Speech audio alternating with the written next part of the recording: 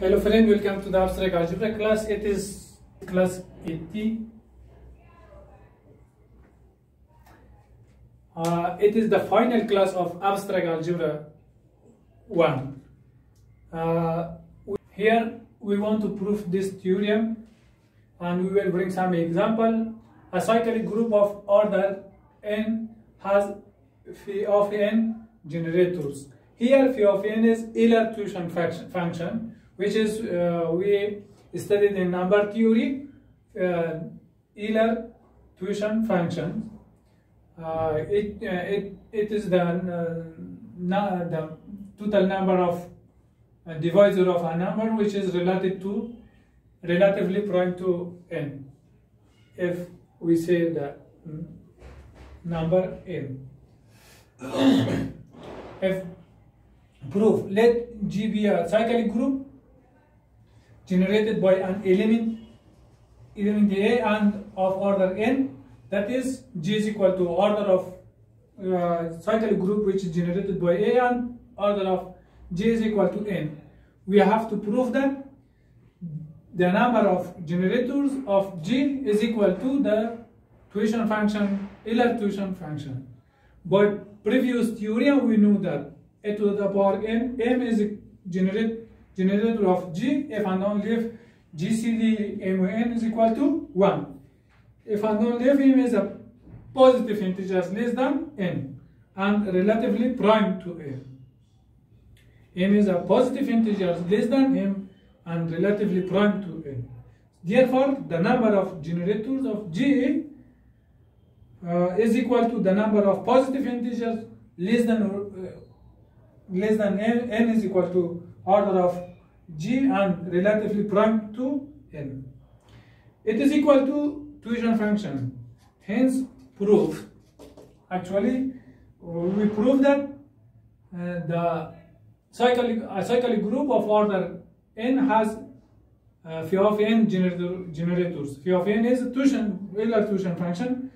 Here, actually, we prove that the number of generators of G is equal to phi of n.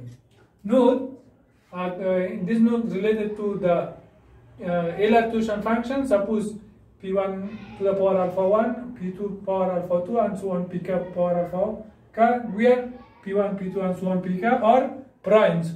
Alpha 1, alpha 2, and so on, alpha k are positive integers. Positive integers. Actually, how we can find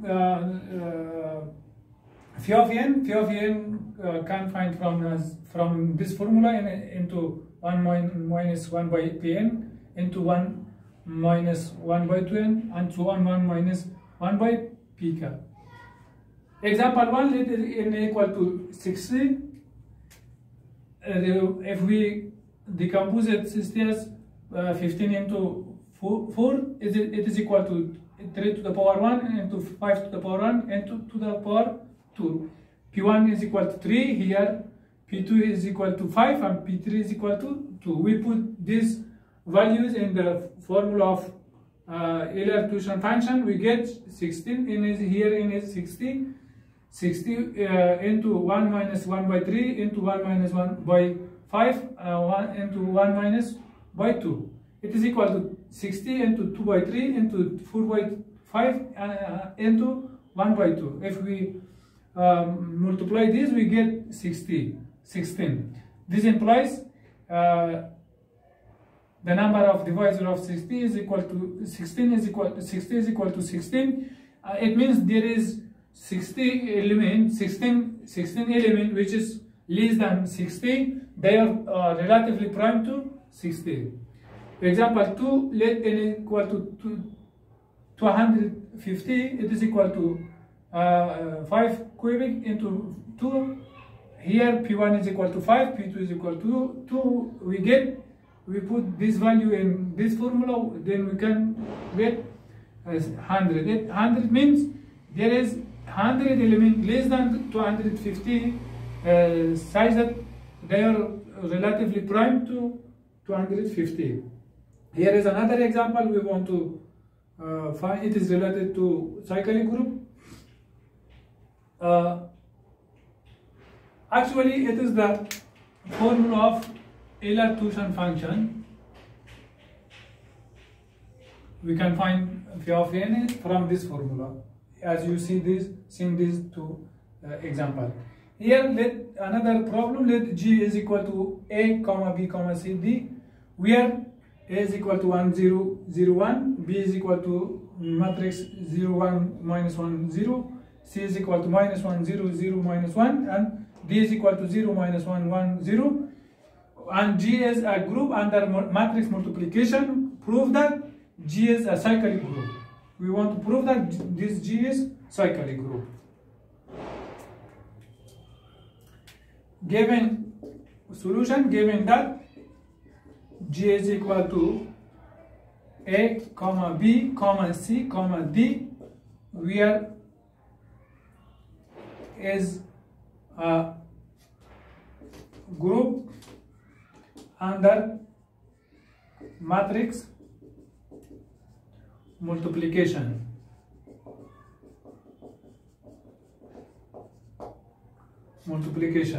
Where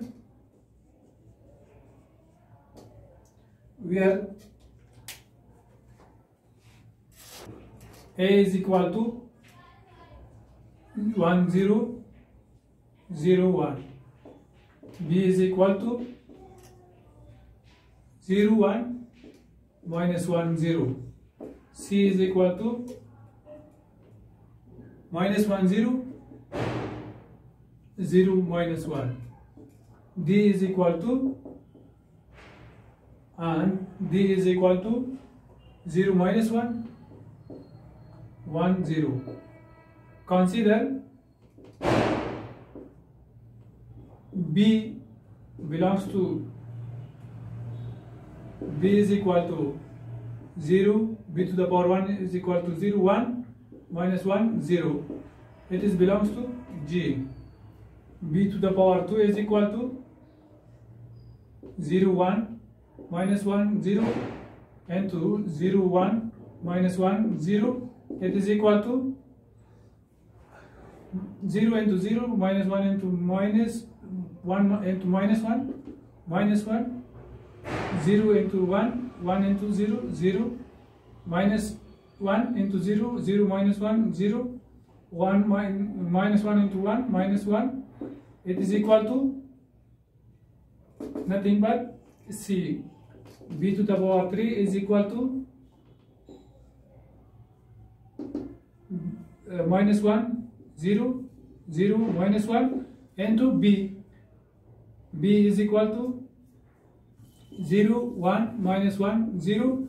It is equal to minus 1 into 0, 0 into minus 1. It is 0, minus 1 into 1, minus 1. 0 into 0, 0, 0 into 0, minus 1 into minus 1, 1, 0 into 1, 0, minus 1 into 0, 0. It is equal to, from here, it is equal to D. B to the power 4 is equal to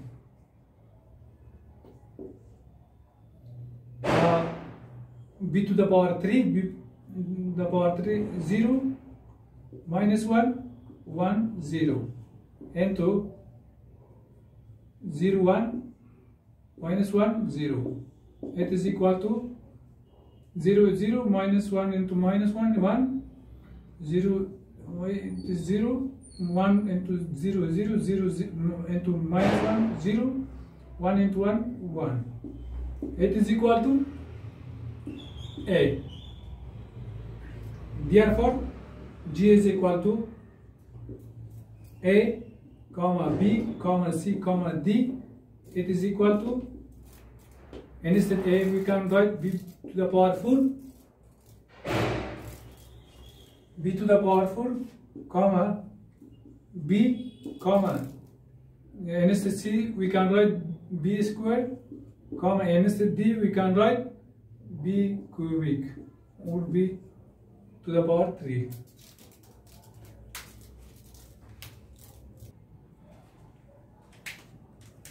It is equal to group B is generated by B. Therefore, G is a cyclic group generated by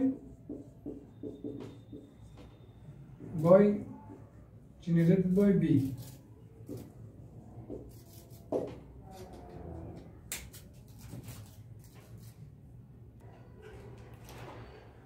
Show that, here is another example, show that the set of all n root of unity with respect to multiplication is a cyclic group. Solve. Let G be the set of all n root of unity. We know that G is equal to omega to the power 0, omega to the power 1, and so on, omega to the power n minus 1, where omega to the power q is equal to e to the power 2 k pi I by n. K is equal to 0, 1, and so 1, 2, and so on, n minus 1. We know that G is a group with respect to multiplication. This is a group. Clearly, omega to the power 0 is equal to 1 is equal to E, identity element, W, omega to the power 1 is equal to omega, omega to the power 2 is equal to omega into omega, and so on. Omega to the power n is equal to omega into omega, and so on, omega. Therefore, every element of G can be written as sum of integral power of W, omega. Therefore, G is a cyclic group generated by omega. G is equal to a to the power n, such that n belongs to Z. G has these forms, therefore this is a cyclic group. We can say this implies every element of G can be expressible as some integral power of A. Therefore, actually we show that set of all n root of unity under multiplication is a cyclic group. Here it is a cyclic group. Also every element of G expressible as power of A. Hence solution of the problem. Thank you.